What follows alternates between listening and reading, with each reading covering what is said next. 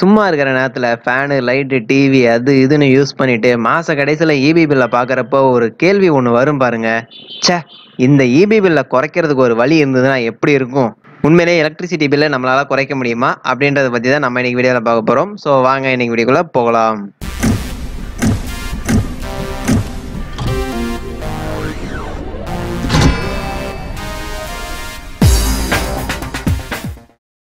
நார்மலா ஒரு கெப்பாசிட்டர் என்ன பண்ணும்? கெப்பாசிட்டரோட வேலை பவர் ஃபேக்டரை இம்ப்ரூவ் பண்றது. அதாவது லாகிங் பவர் ஃபேக்டரா இருக்கிறது கூட லீடிங் பவர் ஃபேக்டரா கொண்டு வரது தான் இந்த கெப்பாசிட்டரோட வேலை. நம்மளோட வீடுகளில் பயன்படுத்தக்கூடிய முக்காவாசி லோடு பார்த்தீங்கன்னா இண்டக்டிவ் லோட்ஸாக தான் இருக்கும். அதாவது அது எல்லாத்துக்குமே லாகிங் பவர் ஃபேக்டர் தான் இருந்துட்டு இருக்கும். நம்மளோட வீடுகளில் இபி பில் நம்ம எதை பொறுத்து பே பண்ணுவோம் அப்படின்னா கிலோ வாட் ஹவர்ஸை பொறுத்து தான். KWH அப்படின்னு ஷார்ட்டாக சொல்லுவாங்க.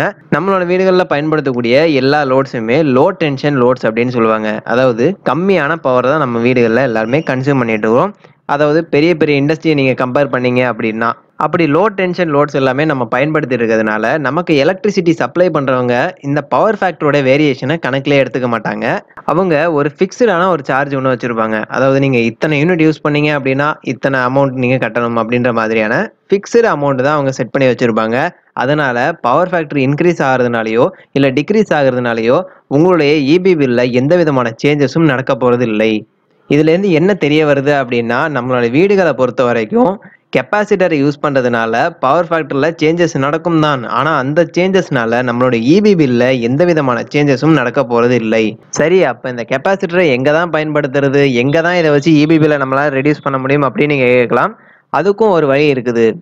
நம்மளோட வீடுகள் எல்லாம் லெஸ் தென் 4 கிலோவாட் தான் நம்ம பவரை கன்சியூம் பண்ணிட்டு இருப்போம். இப்போ ஒருவேளை 4 கிலோவாட்டை தாண்டிடுச்சு அப்படின்னா நம்மளோட வீடுகளுக்கு எல்லாருமே 3 ஃபேஸ் சப்ளையை பயன்படுத்தணும் அப்படின்றது இந்தியன் எலக்ட்ரிக்கல் ஸ்டாண்டர்ட்ஸில் ஒரு ரூலாக இருந்துகிட்டு இருக்கு. பெரிய பெரிய இண்டஸ்ட்ரீஸ்லாம் பார்த்தீங்கன்னா இந்த 3 கிலோவாட்டு 4 கிலோவாட்டு அப்படின்றது ஒரு பெரிய மேட்டராகவே இருக்காது. அவங்க யூஸ் பண்ணுற லோடெலாம் பார்த்தீங்கன்னா ஹை டென்ஷன் லோட்ஸ் அப்படின்னு சொல்லுவாங்க. ரொம்ப ரொம்ப அதிகமான பவர் கன்சியூம் பண்ணக்கூடிய அந்த மாதிரியான லோட்ஸை தான் பெரிய பெரிய இண்டஸ்ட்ரீஸ்லாம் பயன்படுத்திட்டு இருப்பாங்க. அதனால அவங்க கட்டாயம் பவர் ஃபேக்டரை மெயின்டைன் பண்ணி தான் ஆகணும்.